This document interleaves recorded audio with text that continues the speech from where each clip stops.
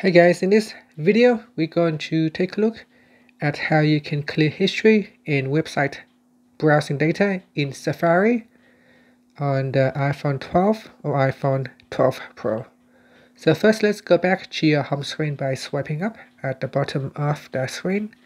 On your home screen you want to tap on the settings icon, and in the settings page swipe down.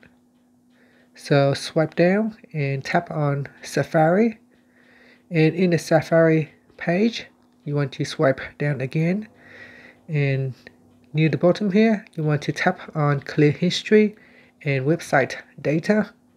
So tap on that, and from the pop-up if you tap on clear history and data, this will clear and remove history, cookies, and other browsing data. So tap on that button and that's it. Once it has been cleared, then there is nothing else to be cleared, then this button will be grayed out.